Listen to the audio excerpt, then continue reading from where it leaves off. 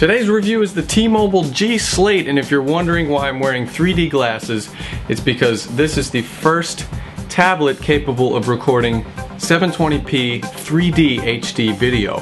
LG's first crack at a 4G internet tablet also records full HD 1080p at 30 frames per second. It has an NVIDIA Tegra 2 dual-core processor with 1 GHz at each core, and T-Mobile's new G-Slate has 32 gigabytes of internal storage. We really like the size of this tablet. It has an 8.9-inch widescreen display, and it seems a lot smaller than the Zoom.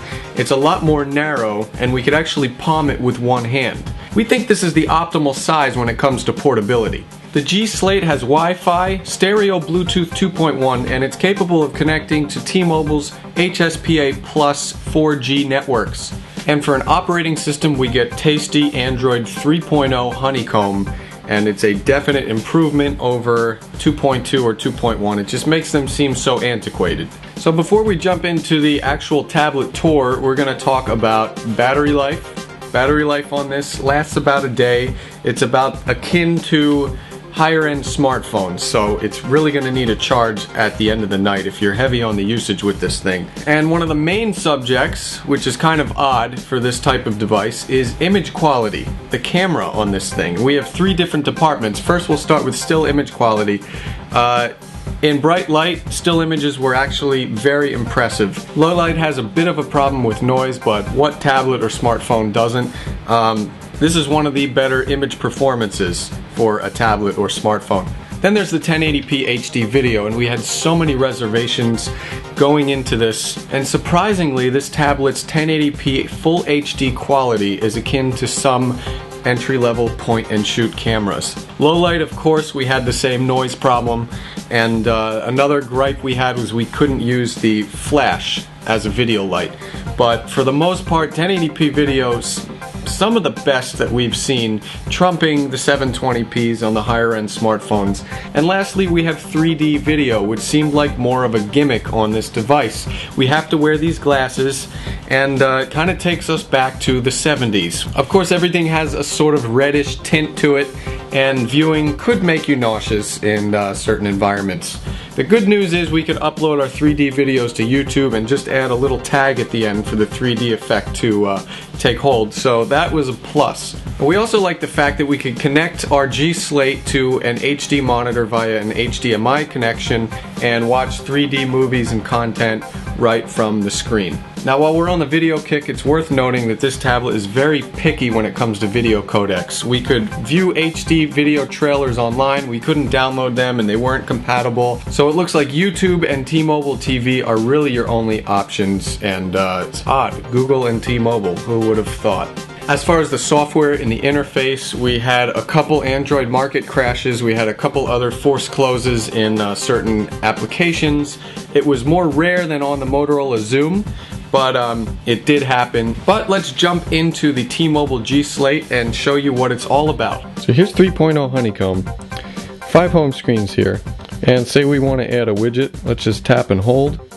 Look at that, a diagram of the 5 home screens, and we have a tabbed menu structure here that shows us all our applications and our widgets, and we could simply just drag them onto any one of these screens. It's that freaking easy. Say we want to go to our recent applications or programs, there they are. That brings them all up right there. Full browsing experience. So we have the address bar, we have back, refresh, home buttons, bookmarks, and of course we're going to get the Flash 10.2 upgrade, but right now we have Flash 10.1 that allows us to watch videos in the browser. Today we're looking at a very eccentric character. And here's a look at ebooks. Alice in Wonderland. Ebooks are awesome on the G-Slate. Of course, maps on the G-Slate is just excellent. It's a really refined experience, and we have this nice big screen to take us where we want to go. YouTube is a great experience too. We have all of our videos here, and Same format that we're seeing on most Android devices. Full screen, looks awesome on this widescreen monitor. Android market here. It is a little altered for the Android experience, but it's a lot easier to get around with. And we get Need for Speed preloaded on this tablet.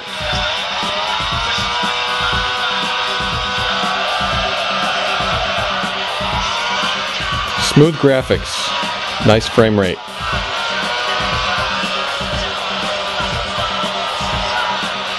So here's our InfoSync diagnosis with the T-Mobile G-Slate. If you're looking for an excellent internet tablet with full flash support, gives you the full browser experience, the full Google treatment, and productivity with QuickOffice, 3D gaming, and highly impressive image quality from a device of this caliber, then the T-Mobile G-Slate is definitely worth looking at, especially if you're a T-Mobile customer. We weren't huge fans of the 3D because of the glasses and the kind of 70s cheesy retro gimmicky thing, and we were concerned because of the force closing and the crashing that transpired very infrequently, but it did transpire. Overall, we think the G-Slate edges out the Zoom. It's more portable, it's more friendly.